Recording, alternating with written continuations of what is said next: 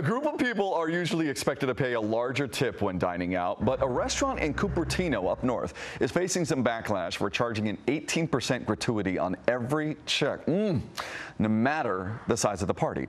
One diner complained when he got smacked with surcharge despite him dining alone.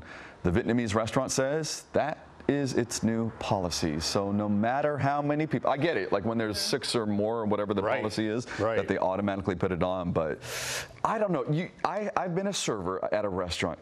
I knew that providing good service brought better tips, not just working. Yeah, and 18% is, you know, pretty high. I know a lot of people think that 20% is like the standard now, but no. There is a bit of a tipping controversy, though, because I have seen bills where the gratuity is added in, and then there is another line to put tip. Oh, sure. Voluntarily. Yeah, that always bothers me. I don't know. And they don't over-communicate it. Yeah, but anyone who provides good service, I'm down to give you a good 20%. Absolutely.